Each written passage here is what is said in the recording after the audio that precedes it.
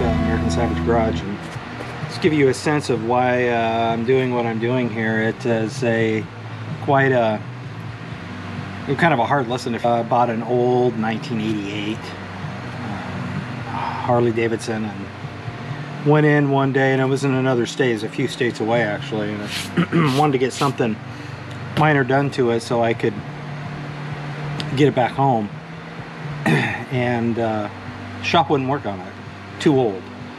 We're finding this all over the place, not just in motorcycles though, to be honest with you. It's happening all over the place in what you would call any older vehicle that is not in a dealership. It used to be you could take anything to a dealership if you wanted to and get something worked on. But even more so, even the independent shops who would work on anything back in the day, they would work on cars and do what you wanted, so to speak, you know, and do what you needed to get it back up and running on the road. So when I bought my 1980 Ford, I had another issue, just one small thing: I don't have a lift. So I wanted something done so I could, you know, sort of progress on. And the shop told me, yeah, we don't work on cars that old. And I said, well, how old do you work on cars? And he said, you know, till about 2000. So anything older than 2000 they can't work on. I was like, why do you do that? And he said, we don't know how. We don't know how to work on old cars. We don't have the knowledge. Now, whether you believe that or not, there's something sad about it. And so I had always been sort of mechanically inclined, and I'll explain that later on in the video, but I was like, well, the heck with that. I got to learn how to do stuff, even if though I didn't have a lift, which I'm hoping to get out of and get, you know, be able to get one. And so this is for everybody out there who wants to preserve knowledge, who wants to preserve memory, and wants to preserve and ride around in the things that were made when America was great, because our cars are not as great as they used to be. So could have a long discussion about that, of course. You know, they are more efficient perhaps, but they're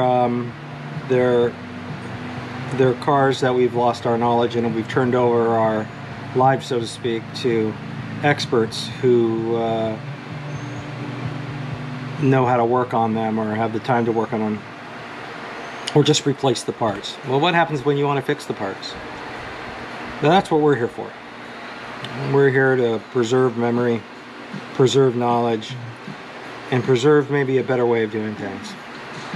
That's why we're American Savage Garage. David Lee Roth, he's got a big ego, we gotta shut him off. And it's turned out pretty well. Got a crack right here though, gonna have to fix that.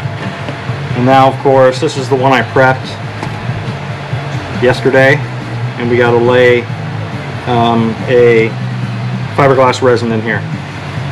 So these normally would be thrown away by people, and I'm kind of hoping that that doesn't happen anymore.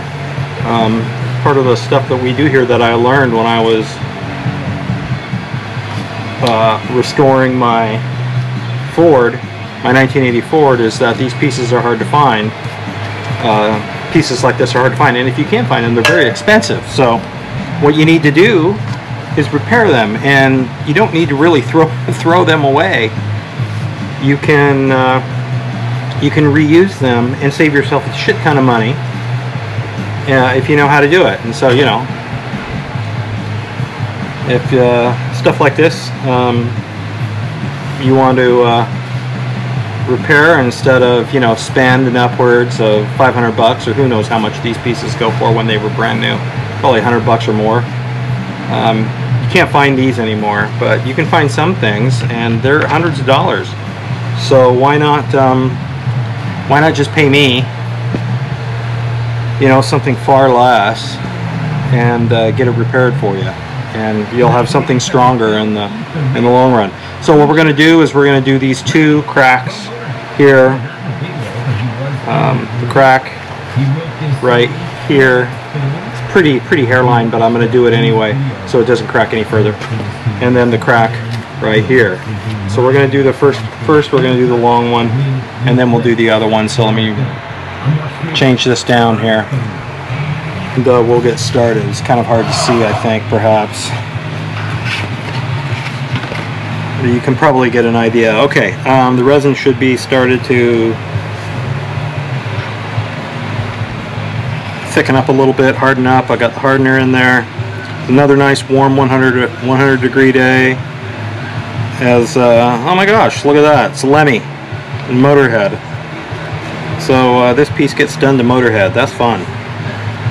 There's a part of this here. I'm just gonna resin it. I mean, I might be able to get some fiberglass imp down in there, but if I can't, no big deal. All right.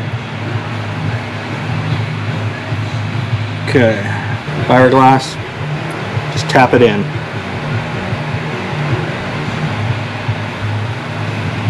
As Lemmy eats the rich.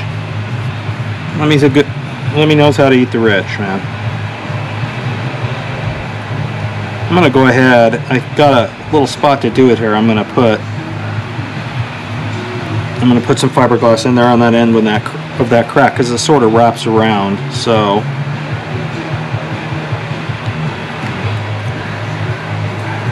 I'm gonna need my bottle to hold this up, because it does kind of run just a little, and I want to prevent that. I don't want to have to do a lot of dremeling to clean it up. I think this one here is going to be pretty well done. It's just got to set up now, and we're going to move on to the other one. Okay, so I'm going to set this aside. Bring in the other one. This one's going to sit for most of the afternoon right there.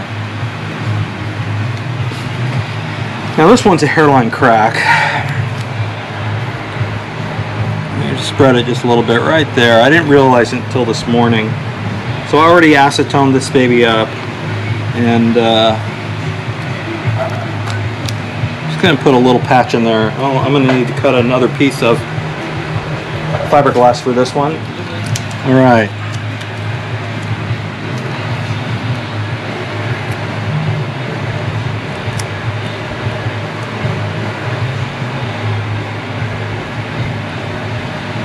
Right.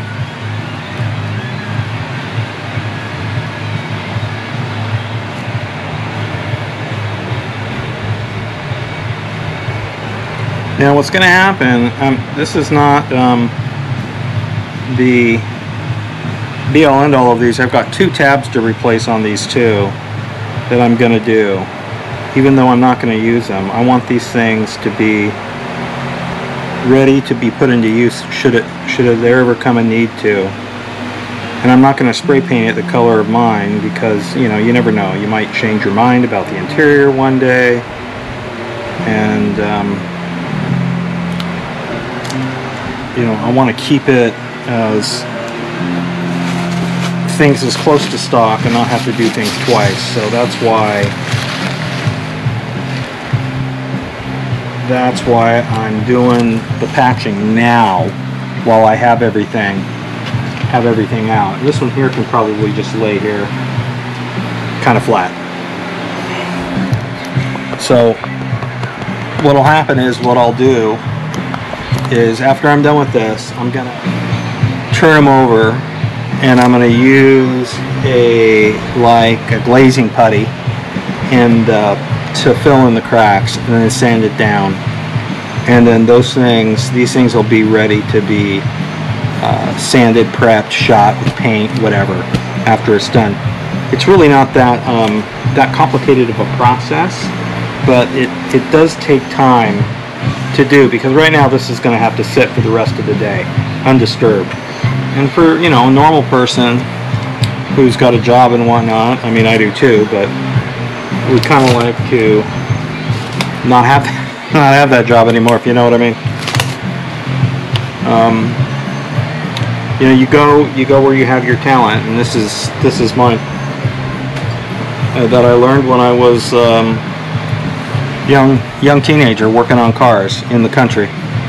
And now I don't live in the country. I live in a what you call an HOA, and I can't wait to get the hell out of here. But so Anyway, we're moving on to the interior. Next thing I'm probably going to do is, you know, look at the upholstery and whatnot. But I wanted this video to be like the intro video to what we do here, so you can get an idea. I mean, I do more than that. My Harley, I rebuilt the transmission and the clutch, and changed all the oil hoses and the oil lines out, did the brakes, rewired the whole thing on my 88 Harley. And then when I got the 1980 Ford, I did the front end, pulled the axles, shafts, stubs, did the bearings on it, on the front wheels, did the rear wheels, did the rear brakes, did the brake lines, did the parking brake lines, and then I started to restore the interior. Changed out the, I didn't do much on the engine because the engine is, and I don't have the capability here, to be honest with you, to pull an engine until I get my own shop up and running, or remove, which, you know, we'd love to do, you know, find some place away from prying neighbors. Some respect for them too, because, you know, who wants to live next to a shop where you hear loud noises all day long? Or at least that's the way it was when I first got my Ford. So I had to cut tons of metal out, the bed, welding in new metal, bodywork, a lot of sanding, repainting, priming, repainting of the Ford. That's the first thing I did when I got it, is I did the bodywork. So all of that sort of stuff, you know, we do here, and you know, I'd love to make it someday where we can actually have a few talented, great people to work here as well. You know, sort of get them in the jobs that they find fulfilling, that are actually conducive to doing things, which is especially true for guys. I think, anyway. That's sort of the theory, that men should be doing this stuff because they have a natural aptitude and talent for it. Not that women can't, but usually you find most men in these kind of trades. And you know, I've said this before in one of my videos, but someone asked me, oh, this was in academics. I used to be in academics, so somebody asked me, what do you do? What do you do when you do this? And I said, well, you know, I think of Socrates. Well, what the heck does that mean? You know, people who think and who we look up to and admire, at least sort of the old school academics, they were, you know, they read Plato. They read the dialogues of Socrates. Sorry, this is to keep the sweat from falling in my eyes. And Socrates spent most of his life working for the city of Athens. He worked with his hands. He built ramparts and invasions. And it was only at the end of his life that he really, when he couldn't, you know, do real physical manual labor anymore, at least the kind of labor that he did in the army, that he began to have banquets, talk to people about the nature of the good, philosophizing, you know, deep ideas. And how was he able to get the people who surrounded him, whom he called, you know, his friends or his interlocutors, into private conversations about what life is all about, what is the right way to live, what is the nature of nature? And that was because he had the skills and the community around him that he did all of his life, and labored and developed real skills with his hands. And he had respect from them. He did more than just sit around all day. Now he did that too, don't we all? We all read books, we all, you know, have opinions about matters, politics, life, family, our neighbors. But Socrates gained his following, if you will, because he knew how to do more than just sit around and think all day. And that's what people should do to be productive. You gain respect from others, you have some sort of basis to have a common communication. But I would say that for men, doing things like this, helping others, building things, is what we call creating own space. And today, if I can be slightly political, men have and families have less own space. They're more reliant on others. And let's say the food chain dies. You know, one thing about these GoPros, man, they're damn batteries don't last very long. Basically, the argument, picking up where I left off, is if you want to have own space, then you need to learn how to do things yourself. And there may come a time when you need to do that, and you owe it to yourself and your family to do things like that. And so that's what started me on this. I mean, I kind of like doing this stuff anyway. I did it as a teenager, you know. I went to a shop in Oregon, and one of my good friends owned a shop, owned a garage, and you know, I hung around down there. We were always involved in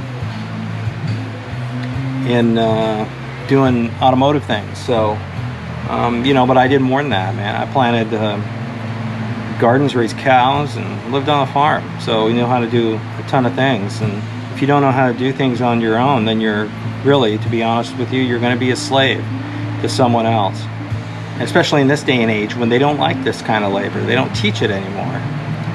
They want you to sit behind a computer in a cubicle all day, you know. And I think especially for men, you know, it's faking gay, as some of my friends say online. So don't be faking gay.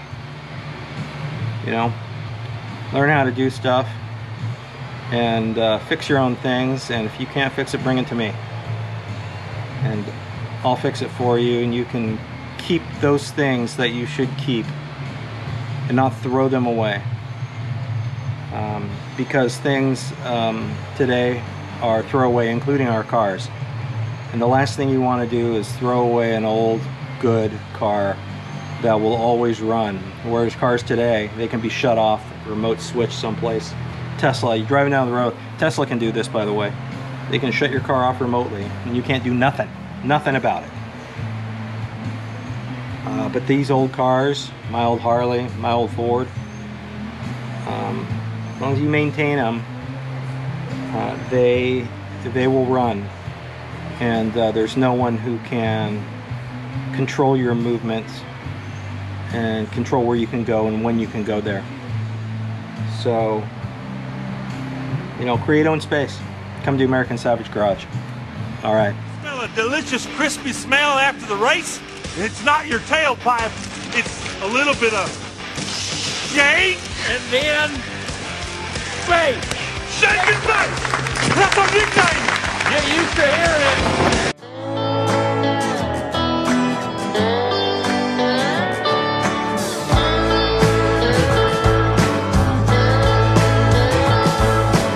Angels dance to the band. Come on, son, we got to bang a drum. The southern wind starts to sing like a thundercloud. We got to shout out loud.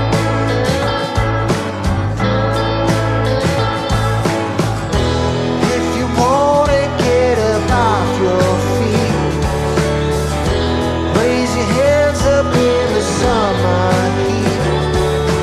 Feel the breeze in the sky and catch a ride.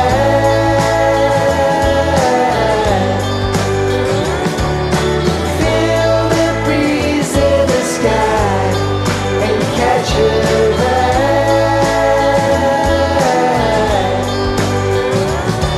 When a full moon shines, see the signs one by one. You got to bang a drum.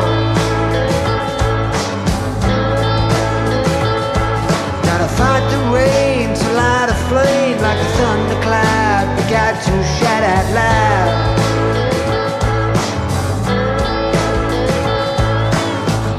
'Cause if you want